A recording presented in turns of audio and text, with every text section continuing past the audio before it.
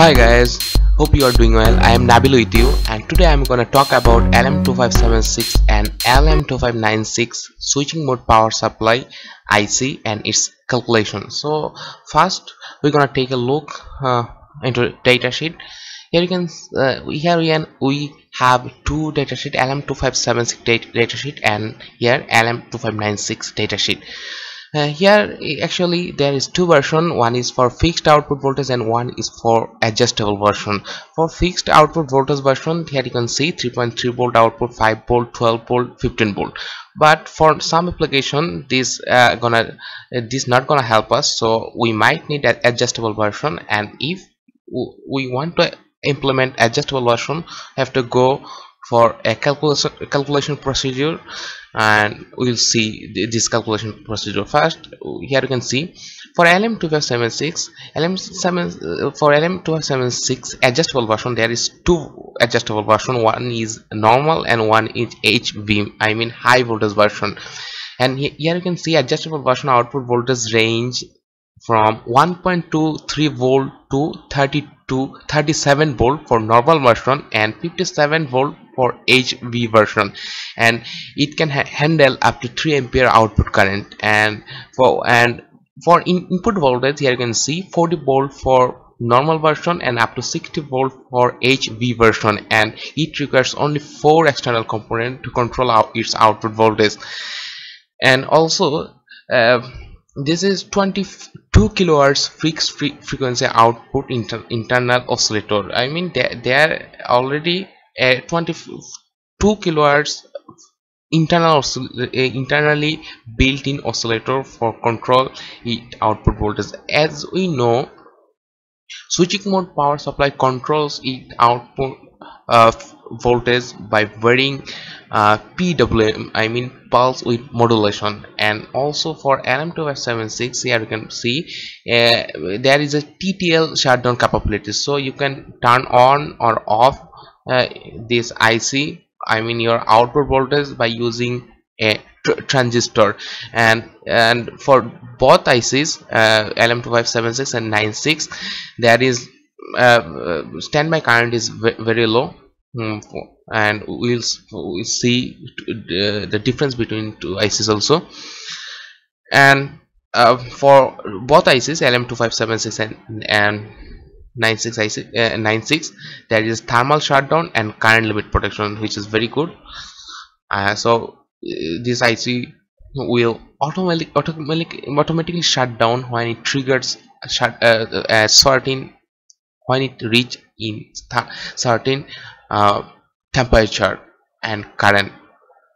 And so what is basically the difference between these two ICs? Looks very similar, but there is a huge difference. One difference is for LM2576 actually operate in 52 kilohertz. Here you can see 52 kilohertz. And for LM2576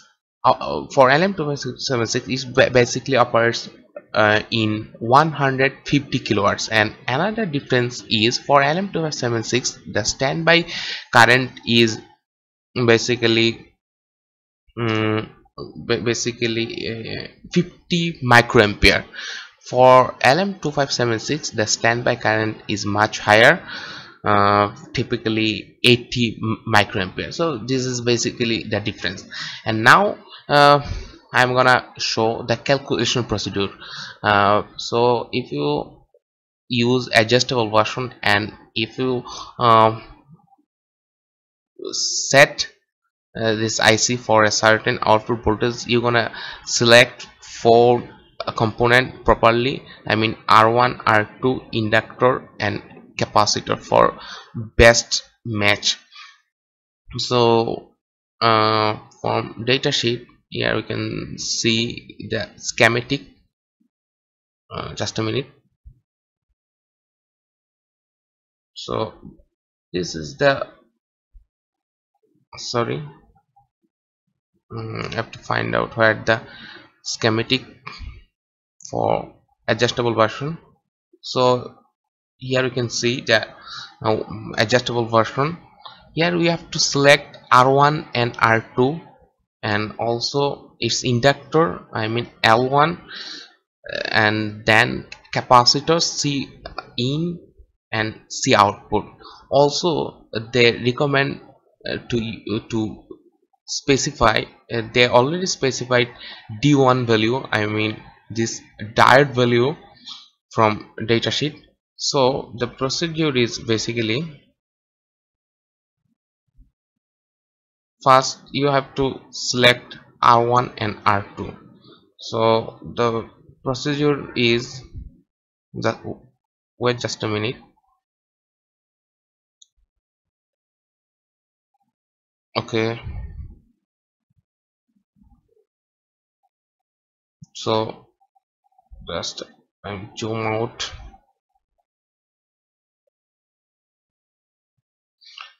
Here we can see the details, design procedure. First, for a certain V out voltage, I mean for your desired V out voltage, you're gonna select, you have got to select R1 and R2 from this equation. Then sorry, from next part you're gonna select inductor. So for inductor selection, you have got to select, calculate first ET value. What, how you will find ET value? To find ET value, you have to go, you have to calculate everything from this equation. Here frequency will be 52 kilohertz, and then you have to put your V in and V output voltage. Then you will find ET value. From ET value, and for your desired output, suppose we have 3 ampere highest output current, and if our ET value is 115, then you have to go figure 31, which is a graph. Then you have to select your, you have to find a value. If our ET value is 115, which is just near about this line, and if our current is 3 ampere, then we will find, here you can see H, this area is H150. Basically in x-axis there is maximum load current, and y-axis is ET. If we find our area from graph is H150, then you have to go, in the table 4. I'm clicking table 4. Then you have to find out your inductor value, and here we can see from datasheet they already recommend some manufacturer, if short, then here Pulse Engineer Renko. So table 4 is for inductor selection. Then you have to select your output capacitor, and for output capacitor selection, you have to go through this equation, and from another table you have to find everything.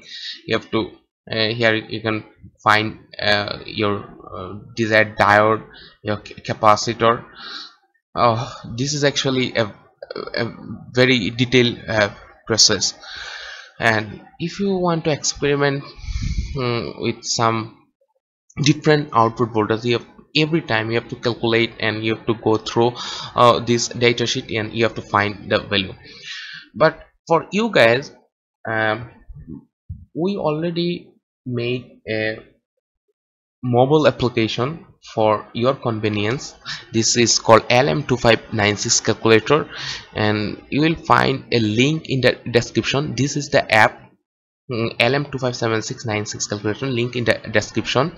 You have to download this application. This application will save lots of your time. And if I open this application from my mobile phone, okay, now it will show the app.